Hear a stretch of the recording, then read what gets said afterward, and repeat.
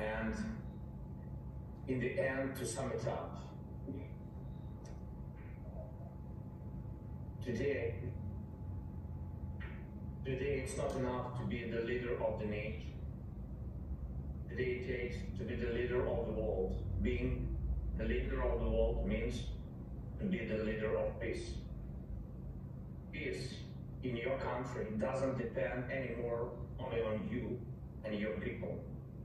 It depends on those next to you, on those who are strong.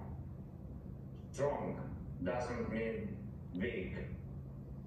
Strong is brave and ready to fight for the life of his citizens and citizens of the world, for human rights, for freedom, for the right to live decently and to die when your time comes, and not when it's wanted by someone else, by your neighbor. Today, the Ukrainian people are defending not only Ukraine. We are fighting for the values of Europe and the world, sacrificing our lives in the name of the future. That's why today the American people are helping not just Ukraine, but Europe and the world to keep the planet alive, to keep justice in history. Now I'm almost 45 years old. Today my age stopped when the hearts of more than 100 children stopped beating. I see no sense in life if it cannot stop the death.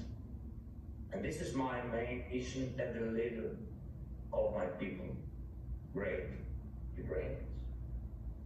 And as the leader of my nation, I'm addressing the President Biden. You are the leader of the nation, of your great nation. I wish you to be the leader of the world. Being the leader of the world means to be the leader of peace. Thank you. Slava Ukraine. Glory to Ukraine.